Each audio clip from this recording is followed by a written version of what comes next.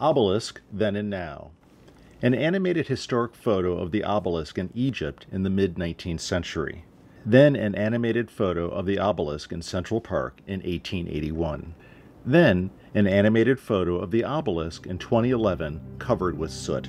Central Park's obelisk was constructed around 1450 BC. Gifted to New York City from Egypt, it was installed in 1881. By 2011, the obelisk was covered with grime. Contemporary video shots of the now clean obelisk, followed by animated photos of the obelisk's restoration. In 2014, the Central Park Conservancy, in partnership with the Metropolitan Museum of Art and New York City Parks, completed a restoration of the obelisk. Lasers were used to remove the soot, and the surface was stabilized with adhesives.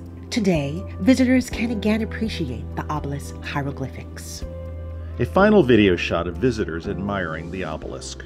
Central Park Conservancy, Central Park Conservancy, nyc.org.